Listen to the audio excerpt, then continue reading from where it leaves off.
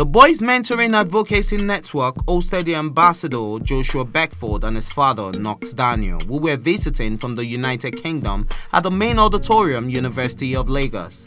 As part of the itinerary of their trip, Joshua and his father had been to Kaduna to launch and raise funds for an ultra-modern secondary school to be named after Joshua Beckford. The objective behind this was to reverse the cycle and effect of violence in this area that had led to about 350 children being out of school since 2011. The focus of this event was the launching of the book Beyond Limits, a compilation of research and findings by Knox Daniel in the journey of Joshua's life, and the proceeds of the book would go towards building the school.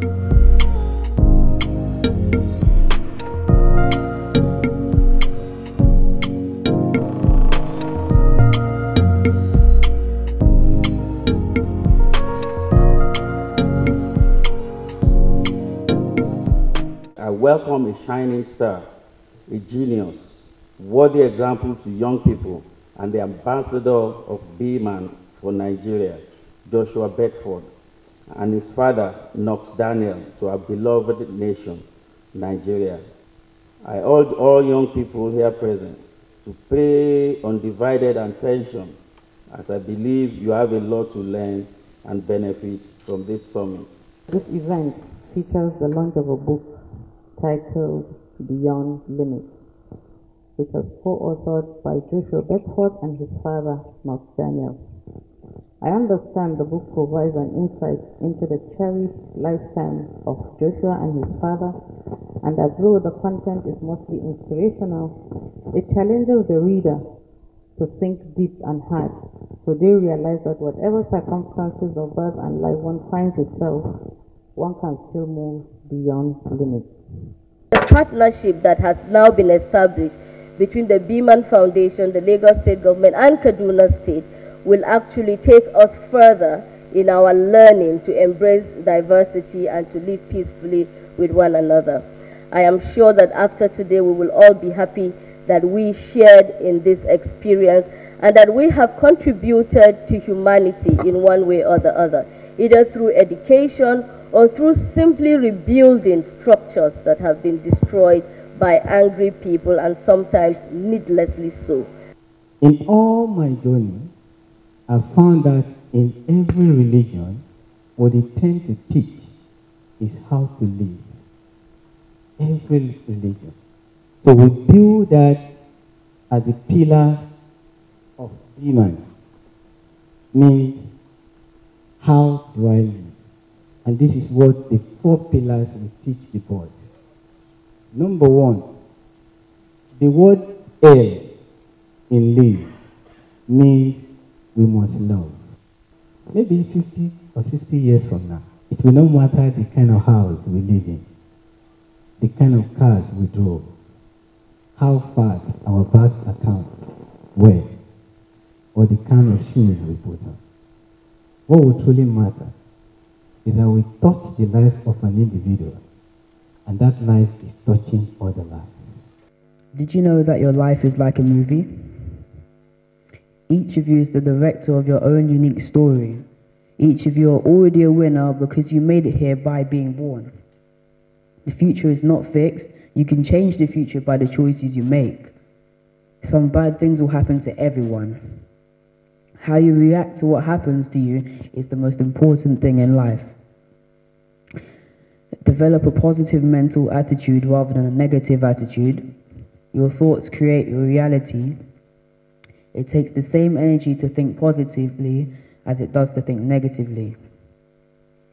You must always visualize what you want to achieve.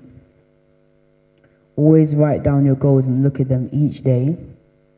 Ask yourself, what can I do today that will bring me closer to my goal? Thank you for enabling my dad and I to come home to Nigeria. And lastly, I want to thank everyone for welcoming me into this country.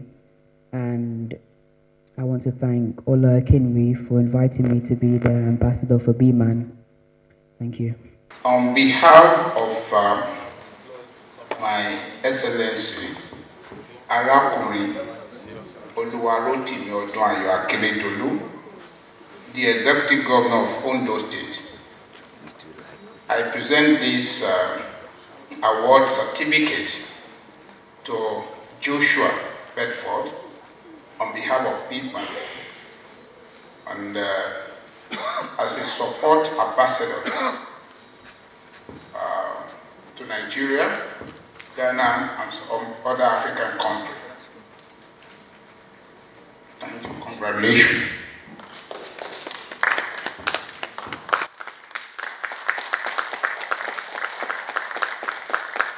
Everyone who came here and welcomed me, and there's so much to say, but I can't thank everyone enough.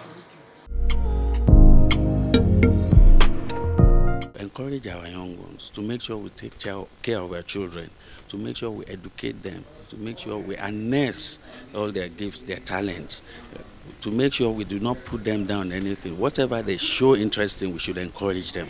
Seeing a young man who has excelled even himself is something that gives hope to people who have lost hope that anything can be done. So I think it is very exciting for us, and I pray that starting this initiative in Kaduna will make the whole of Nigeria and even beyond realize that there is great potential in having children, teenagers, and everybody educated, because that is the basis for our human capital development. We see that no boy was born bad, no boy was born evil. It's usually as a result of gaps and lapses from the society and all that. That's what makes the bad boys. Yeah, so that's what we're here to do, to bridge that gap, to provide positive role models for the boys. And what we want to see is that we want to see that those 350 students who are not going to school since 2011 are back to school. They have a hope of going back to school so that they can get education. Like, my belief is education is the only social element that, if improved upon, always increases the quality of human life. And no family can truly be educated unless, truly develop, unless their children are educated.